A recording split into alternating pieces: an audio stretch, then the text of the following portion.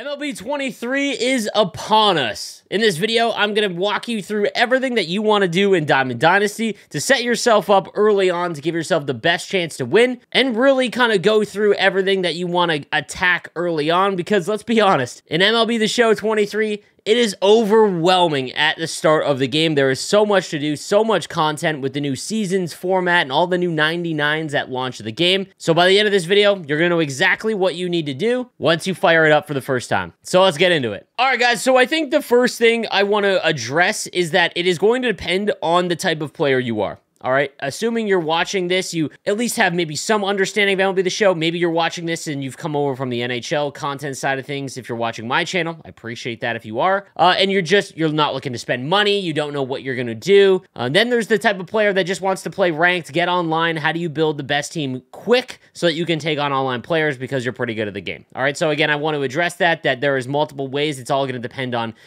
what you're going to do. Are you going to spend a ton of money to work on the live series collection? Are you completely no money spent? It's all going to depend on that. So let's start first with the type of player like myself. This year, I am completely no money spent. And as you can see, I've got a full team of diamonds already, and I've put about 6 hours total into the game. I've gone through everything here, and I'm going to walk you through what I think you should do if you're no money spent and you're looking to build a team quickly. Here is my strategy when it comes to no money spent in MLB the Show 23. You want to work on building your squad in all of the offline modes. I honestly won't touch ranked seasons, and for anyone that doesn't know what ranked seasons is essentially the 1v1 or 2v2 or 3v3, depending on co-op, and I'll touch on those in a future video. But essentially, this is you versus an opponent. It's online play, and as you can see here, you'll get a ton of good rewards. The program is phenomenal. At the end of it, you're going to get a shot at some of the best players, and again, you can see these 399s for the ranked seasons program. You've got Gunnar Henderson, obviously a fantastic card.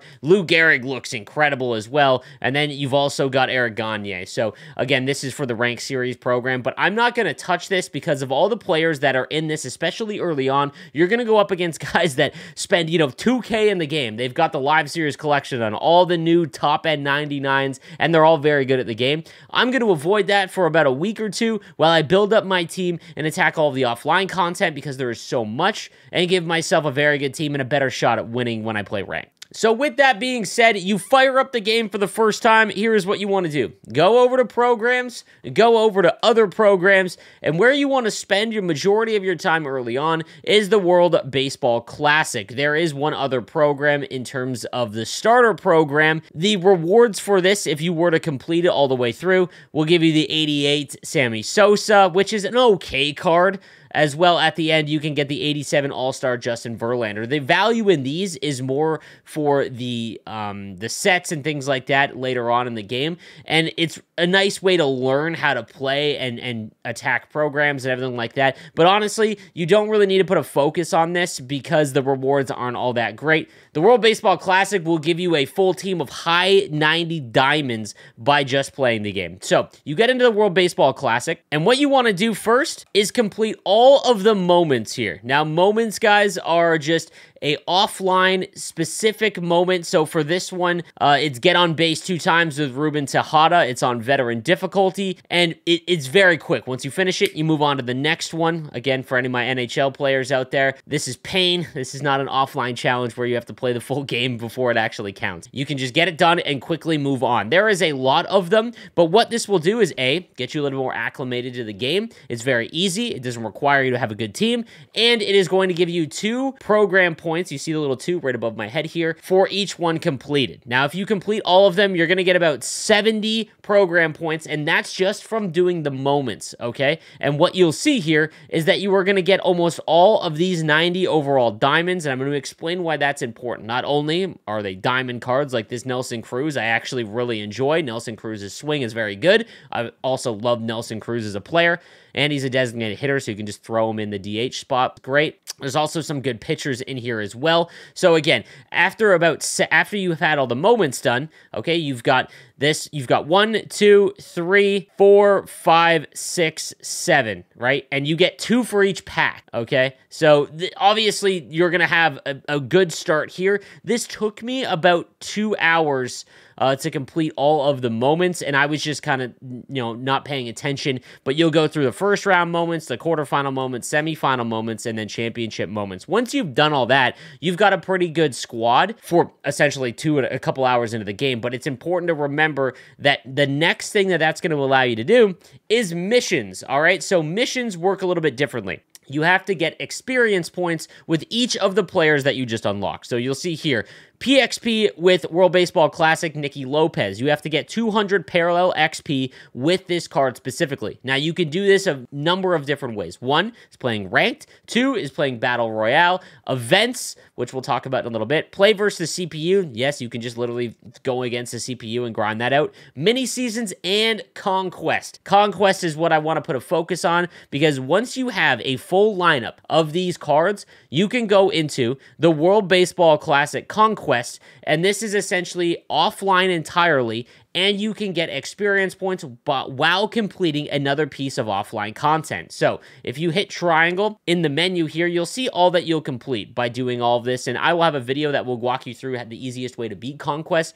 It's pretty simple. It's a lot like Risk, but that being said, all you've got to do is beat all of the strongholds, and the stronghold is each tile with an icon or a team. So this would be the San Francisco Giants stronghold. You've got to beat them in a 3-inning game, and the more reinforcements you have when you attack that stronghold, the easier difficulty you can play against them. So I would recommend playing on Veteran, not Rookie. I think Rookie is too easy, and they never hit the plate, and it will really mess up your timing once you start playing more and more of the game. I would go Veteran. It's very easy, and what you'll do is when you complete these strongholds, because you're playing in-game, you will get the parallel XP that you need to complete the missions for the World Baseball Classic program. You see how it kind of snowballs into completing these things. Now, once you've done this entire conquest, you'll get a Ball and as a Habit pack. For anyone that does not know, these are kind of juice packs. You'll get a guaranteed gold card with a higher rate to pull a diamond. You'll also get a Diamond Duos pack. The good thing about this pack is that you have a shot at pulling the 99 Ketel Marte, which is fantastic, and then you'll also get some other packs. There's hidden things in here as well, so by completing the whole Conquest map, you will get a ton of different packs and things, as well as getting these missions done. All right, so as you can see down here, the World Baseball Classic Conquest will give you 30 program points. Again, you can see it right above my head here. It's opposite. So with the 70 that you got from all of the moments, now you're looking at 100, okay? So you're looking at 100 here, and at 100, you get a 90, well, actually, sorry, at 80, you get a 95 overall choice pack. And again, you're choosing 2 of these players, all right? So once you get up a little bit higher in the program, you will eventually get all of them. And it's the same thing as the 90s. So now you've got a ton of 95 overall players. And again, each of them will have missions that you are going to need to complete. Again, the pitchers will require 600 parallel XP. It's very easy for pitchers. Hitters will require 200. And again, you're just going through, and as you can see on my list here, I've completed a lot of them by just doing the World Baseball Classic Conquest. That's it. Now, currently, I'm at 175 program points, and again, you can see I've got this Kensuke Kondo, 97 overall, as well as this Yoshinobu Yamamoto, who is a great starting pitcher. And again, you just see the insane amount of content you can get for free very quickly. I'm also getting a bunch of show packs, everything like that. And the reward at the end is, well, the 97 Randy Arozarena, who's very good, but it's this all-around the world pack. You will get a shot at one of these 99s, okay? You won't get a guaranteed shot at it. You're going to at least get one of these if you don't get the rare round, but if you get the rare round, you're looking at getting this Mike Trout card. And Mike Trout's swing is always fantastic, and this could be your center fielder for the next 2 months, which is a huge bonus if you can get that card. Regardless, even if you can't, you're going to get Taijuan Walker, as well as a closer, Shohei Ohtani, and then obviously Randy Arozarena. So if you just complete the World Baseball Classic program, your team is already off and running, okay? The last thing I want to touch on here is the World Baseball Classic Showdown, all right? Showdowns are a little bit more difficult, especially for brand new players. They can be frustrating, but essentially what you're going to do is you are going to draft a team. All right, so again, it's going to be all diamonds. You want to choose hitters, never pitchers. All right, so just make sure of that. We'll go you on Moncada, but really you can just choose the best ones. I mean, you can see their rankings right here. If you hit triangle on it, you'll be able to pull up their attributes as well. But what that will allow you to do is I got the 99 Trey Turner, which is one of the best cards in the game here. 99 Miguel Cabrera. And then as you go down here, you'll just fill in your roster. Again, this doesn't really matter. The real quick, I want to touch on these. So these are the perks, all right? There's a couple things to remember that you are always losing in Showdown. So when there's somewhere it's like exit velocity boost while ahead in the counts. So these ones are kind of a bad example. But vision bonus in 2-strike counts. If you're, I would take that one because you'll be in 2-strike counts a lot, especially if you're not patient. But then a slight exit velocity, hero time is very good. Slight exit velocity boost in the 7th inning or later. You're always in a little bit later on in the game, especially the last showdown. The last showdown where you've got to get a certain amount of runs before you get 20 outs. You are in the 9th inning, so that will always be activated, as will rally time, exit velocity boost while losing and with 2 outs.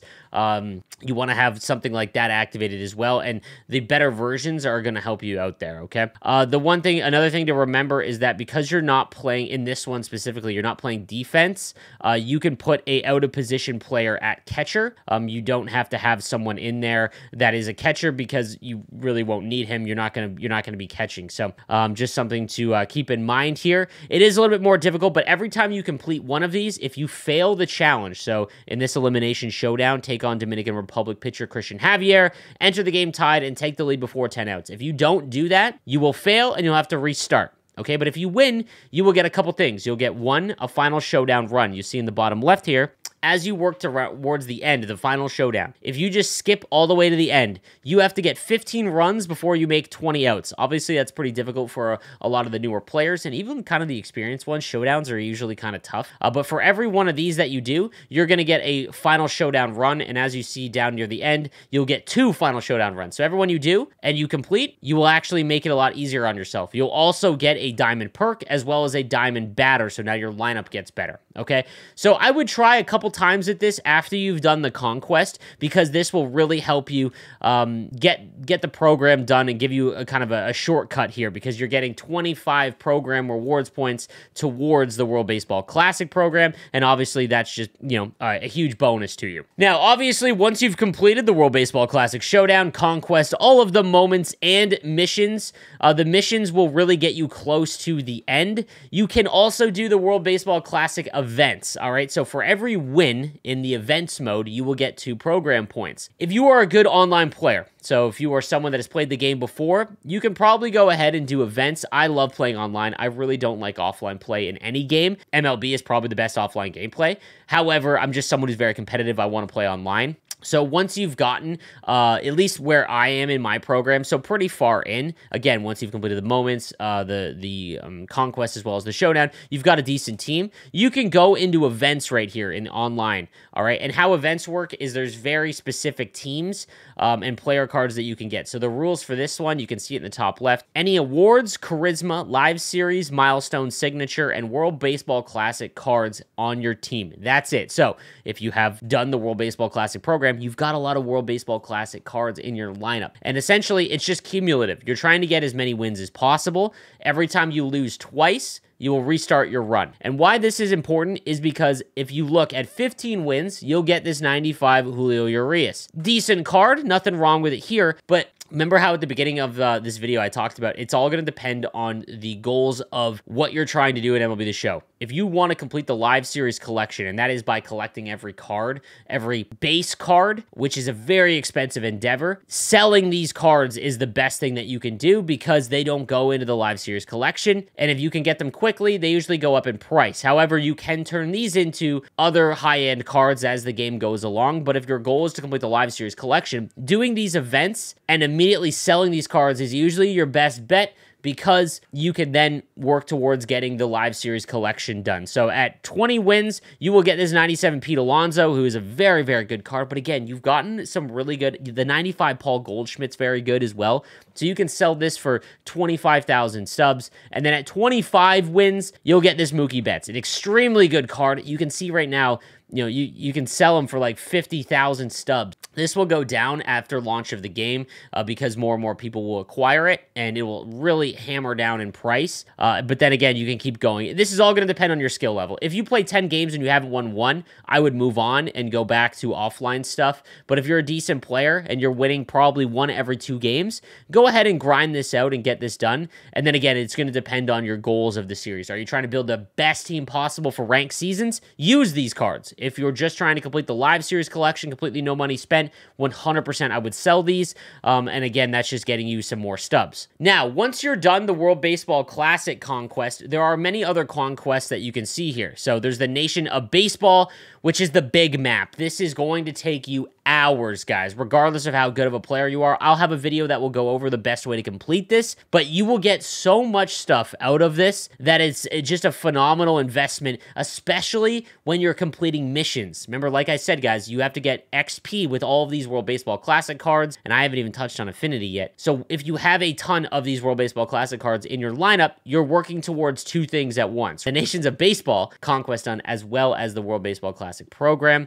And again, as you can see here, completing or capturing the entire NL West in those strongholds, you'll get this 87 Steve Finley, and you can use these in other sets, and I'll talk about that in a future video. When it comes to collections, you really don't need to worry about all of that. But then down at the end, you'll see that if you complete the entire conquest, you will get this 92 Roberto Clemente, who's got almost maxed contact, which is great. He's also a core card, so you can use him throughout the entire year. Set 1 cards, guys, at the top left of each card. If it says set 1, you can only use those cards from Season 1 and Season 2. Once we get to Season 3, you can't use set 1 cards anymore, so that's something to keep in mind. So like I mentioned, what I would do is I would start working towards other conquests so that you can work towards the missions. What I'm starting to do after this is starting to take on the Team Affinity conquest maps, because these will help you work towards the Team Affinity program. So now let's get into that. Once you've completed and started working towards the World Baseball Classic and you're almost all set with that, Team Affinity is what's up next. And Team Affinity is, again, another great way for you to earn cards in this game towards your team. So this is the American League East, and every single Affinity division will work the same. So after 20,000 Team Affinity XP, you can see that you can make a choice pack from any of these captains, okay? So you can go with the 92 Adley Rutschman, you could go with my guy, Chris Sale. It doesn't really matter, any of these, but as you go along, you'll see these charisma players. So this is another type of pack and type of card, and you will get great players out of this. I mean, Giancarlo Stanton is a fantastic fielder card, especially early on. He's a little bit worse for competitive play once you get into Hall of Fame and Legend, but that's a whole other thing. You don't need to worry about that, and that's only in ranked, really.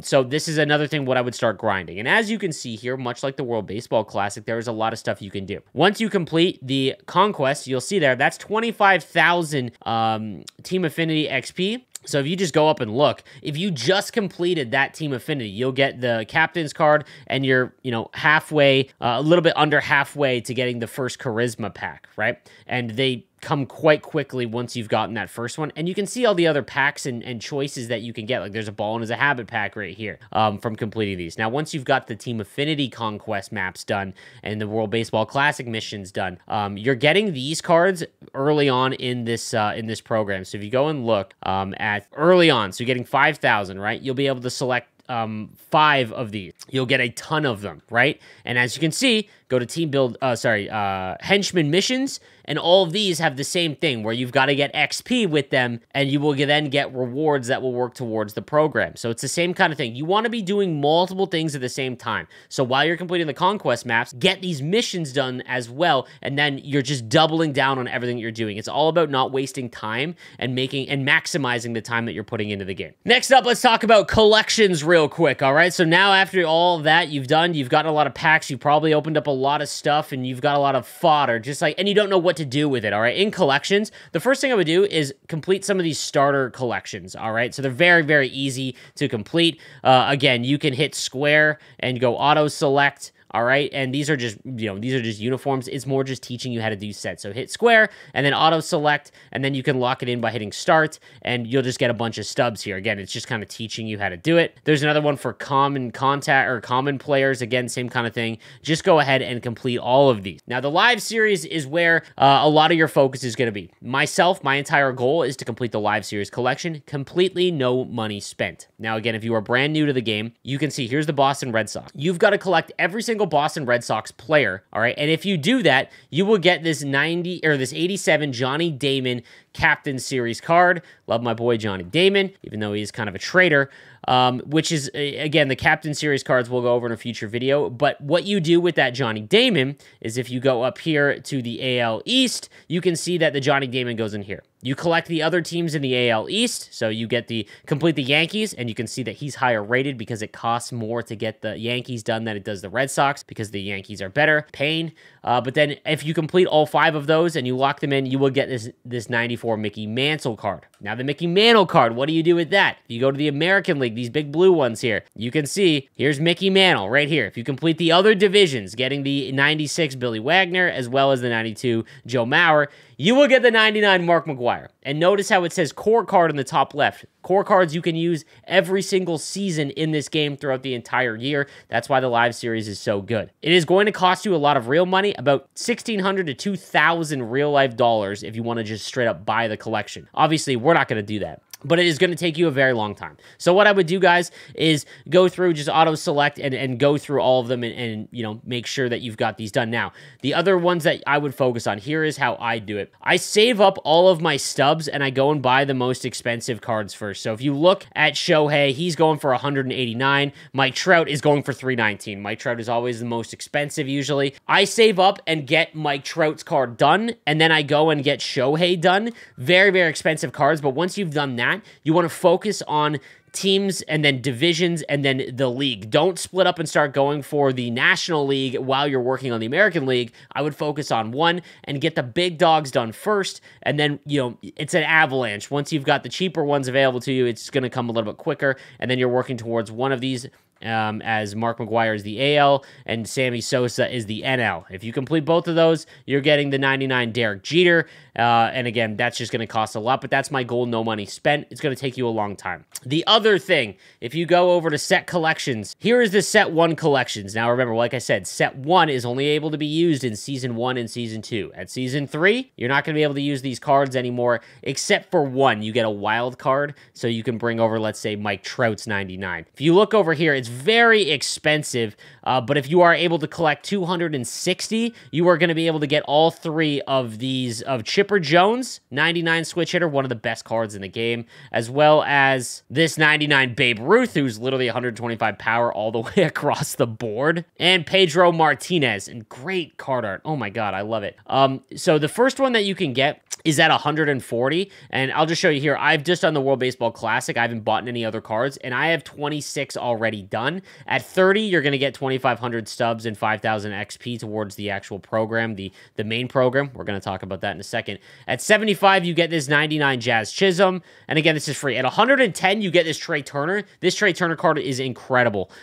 So if you can get that done, that's huge. And again, you're just getting these by completing, you know, Team Affinity, as well as the World Baseball Classic, things like that. I wouldn't go out and buy any cards to work towards it because, again, I would rather use my stubs on completing the live series collection. So just have a focus on that. The last thing I want to talk about in this video of getting started, you should be well on your way now, is the Season 1 reward path. You get XP by playing this game in any way, even Road to the Show, franchise mode, you will work on XP, but all the stuff that you are doing, the conquest, just playing the game, and the method that I kind of showed you, you are going to quickly get this XP done.